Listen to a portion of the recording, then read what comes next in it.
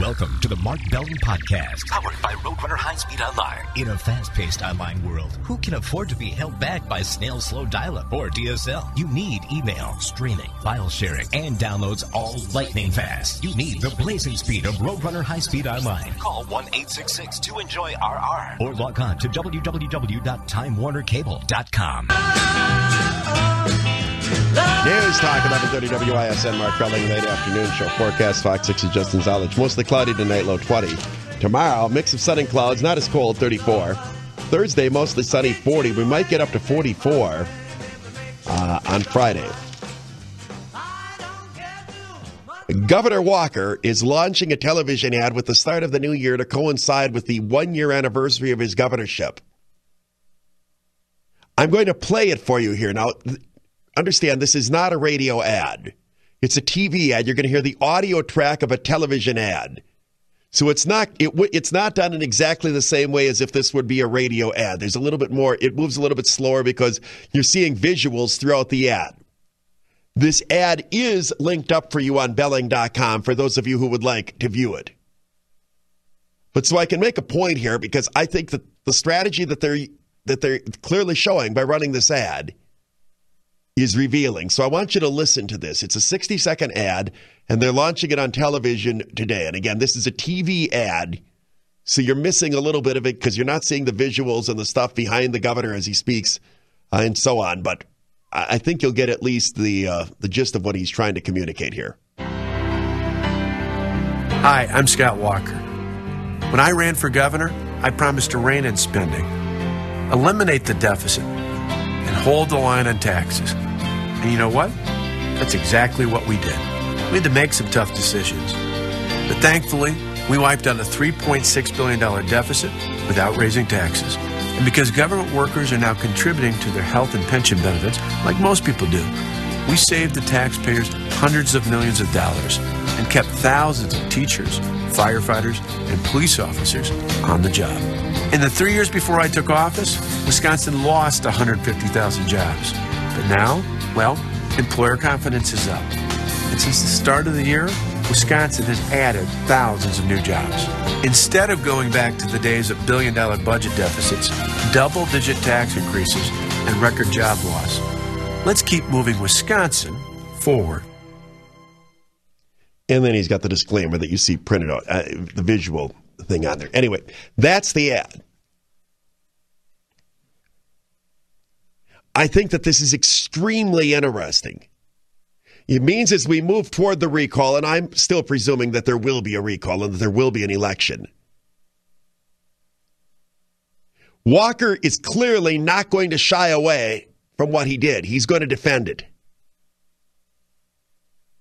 The reason I think that this is a big deal is that for a year now, we have had nothing but attacks and attacks and attacks and attacks on the Walker reforms and carrying on the collective bargaining and this, that, and the other thing. Because there wasn't really a statewide election during that period, the governor hasn't really been responding. He's responding in news conferences and interviews and so on. This is the first real chance for him to communicate to Wisconsin that what we have done has worked. It's all been from the other side so far. The other thing, and I hope you picked up on it, the last 15 seconds of the ad, he talked about what things were like before he took over, Doyle's deficits, the loss of jobs, etc. What he was saying there is, and I hope you picked up on this, whether you agree with everything I did or not, do you really want to go back to the train wreck of the Democrats? He's saying what he's doing is working, but also, even if you don't necessarily agree with all of it, remember what we had before I took over? I am of the opinion, as you know, that the governor will win the recall election. I've been saying this for months. I believe that there will be one, and I think that they will get enough signatures. When you hire 9 zillion out-of-state people to come in and pay them to get signatures, you'll probably get enough. But the message he has to offer in his campaign is compelling. That ad was compelling. Secondly, or thirdly, or fourthly, or whatever this is,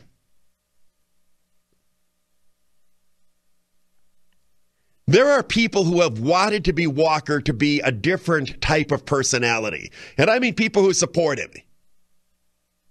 You know, the people who love Chris Christie of New Jersey. I wish Scott Walker's more like that. He gets back in their face and he doesn't take any bleep and blah, blah, blah. That's not who he is. The reason Chris Christie walks into those teacher union meetings and tells them to quit their crying and complaining and talks them right down is that's his style. He is a pugnacious, combative New Jersey guy. Scott Walker's style is what you saw in that ad. Many times political consultants make grave errors with the candidates. They try to make the candidates something that they're not. Now, those of you who are from southeastern Wisconsin and have been watching Scott Walker now for 15 years, you're familiar with this. But for people from outstate, you know, Walker ran for governor less than a year and a half ago. Think about that. Then we've had this tumultuous year. They're only now beginning to get a feel for his personality. Everybody is different. He's not a Tommy Thompson, pump it up, oh, we're doing great here. That's Tommy's style. He's not a Chris Christie. He's a Scott Walker. And I think that the ad and the way that he's playing this plays to his strengths. He's sitting there, and again, you can't see the ad on the radio, but he's talking right into the camera, looking right at people and calmly explaining what he did and how he is proud of it. Is he out there with the same enthusiasm and combativeness as a Chris Christie? No. But that isn't his personality. Christie's personality works for him, but Walker's personality works for him. I think it is going to be very hard for the lefties to be able to persuade the people in the middle in Wisconsin to replace this governor. Every day that goes by shows that our state's finances are in better shape, that the schools haven't shut down, the public employees haven't been laid off. And people will remember the train wreck that we had before he came in. And I also believe that as time goes on, some of the people who initially didn't like Walker because of all the crap they were hearing are going to warm to this guy and his personality.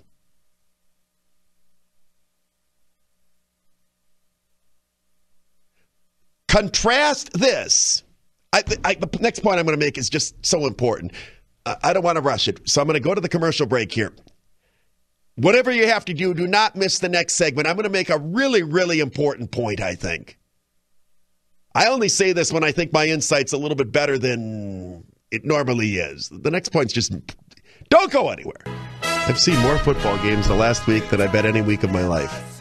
Just given how many there were that were on TV, the schedule of work, you know, with the extra holidays and the fact that there was one that was on New Year's Eve, and I've just seen a zillion football games. That's your important... No, here's my important point.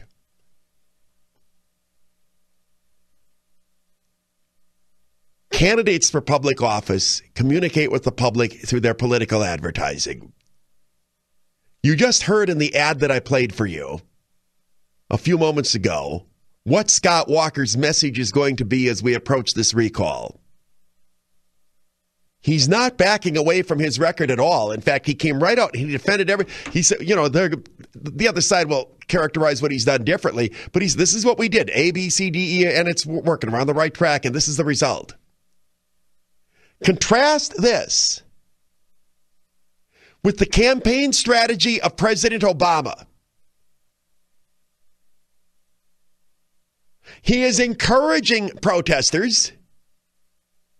He is distracting attention from his record. He intends to run against the Congress. Have you heard President Obama in the last year defend Obamacare or stimulus, or defend his attempt to impose cap and trade, or have him defend anything that has gone on in the economy in our country? He's running away from his record. He's trying to find someone to attack, so he's inventing this boogeyman of, quote, rich people. Create, the rich and the wealthy, the number for the rich and the wealthy, the corporate special interests. He's running around looking for all of these people to attack because he can't run on his own record, because his own record is a disgrace. The reason Scott Walker will run on his record is what Walker is doing is working. The reason Obama has to run against these fake, created, invented opponents is because he can't run on his own record. If unemployment was declining, if we had a growth rate of 6%, President Obama would run on that. If the federal deficit was shrinking rather than exploding, he would run on that. He would run on his record if his record wasn't a disaster. The reason I still believe, and many pundits are saying President Obama is going to be reelected. The reason I believe he's not going to be reelected is when you can't run on your own record, you are in trouble. Likewise, and this is part of my key point, Scott Walker has been waiting for a year for this recall because he's proud of his record, and this gives him the opportunity to defend it.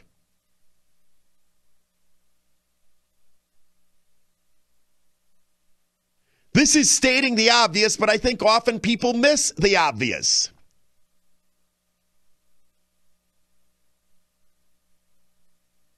If you have a strong record, you want to talk about it. Which coach would rather talk about the job he did this year? McCarthy or Raheem Morris? When they hauled Raheem Morris, by the way, was he fired before the game was over? I said he'd be the first coach fired. I think they might have fired him in the middle of the fourth quarter. Raheem, can you come into the game's still going on? Yeah, you're down 32-0 or whatever it was. They were down 31-0 with 9 minutes left in the second quarter, Tampa Bay. Anyway, when Raheem was brought in for his evaluation, he probably came up and talked about anything other than what the team had done this year, because what the team had done was a disaster. Barack Obama is Raheem Morris. He has nothing that he can defend and nothing that he can run on. Contrast this with Governor Walker. We've had this whining and crying from public employees because they've lost their power and because they finally have to kick in a little bit for their wonderful benefits. But the state of Wisconsin is doing swimmingly well. We've turned major quarters. We inherited a mess, and it's working. Now, again, the lefties disagree with that. But you don't see Scott Walker running away from his record at all.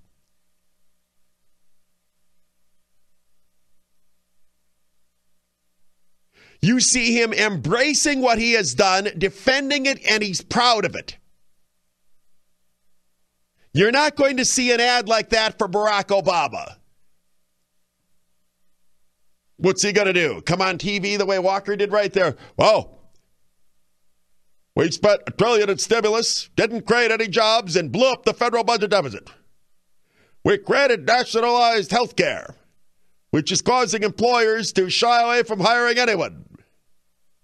Iran's on the verge of a nuclear bomb because I haven't done anything about it. And I tried to kill every last American job by trying to pass cap and trade. Not going to run on what he did because what he's done has been a disaster. Obama would be bragging about his record if anything he had done so far had worked.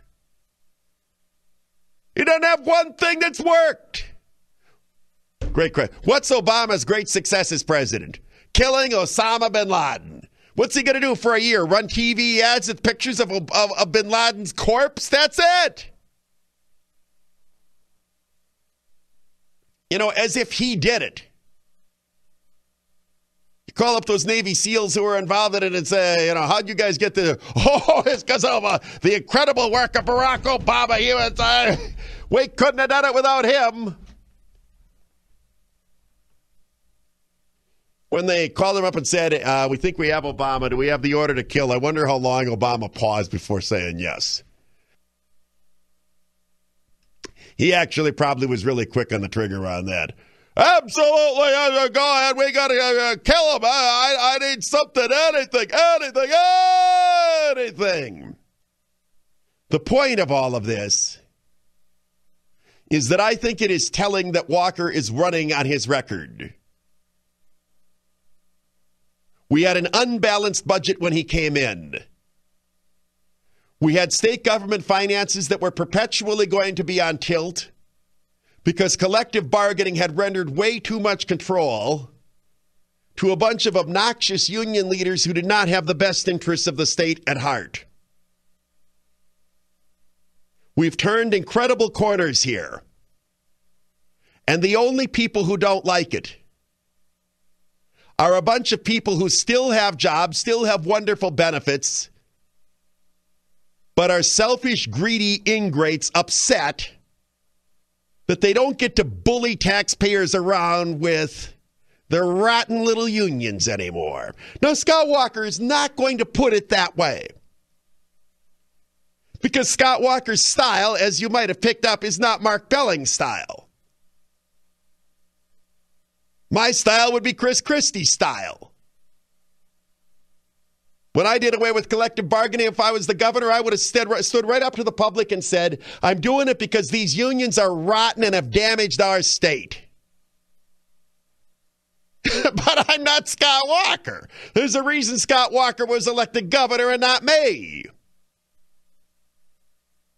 The style and the tone is going to be true to him.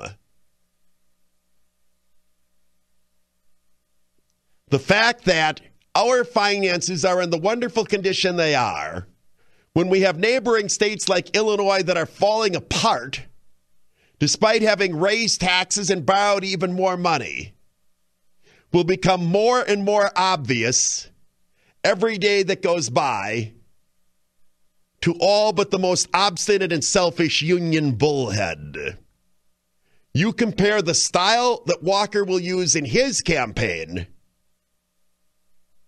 with contrast that with President Obama not wanting to run it all on his record and blaming everyone else for the mess that exists in this country, and you will see which candidate is likelier to win his election battle than the other.